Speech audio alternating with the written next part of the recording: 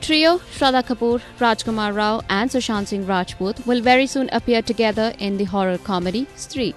The actors have completed their scheduled shoots and were seen partying hard at the wrap-up party.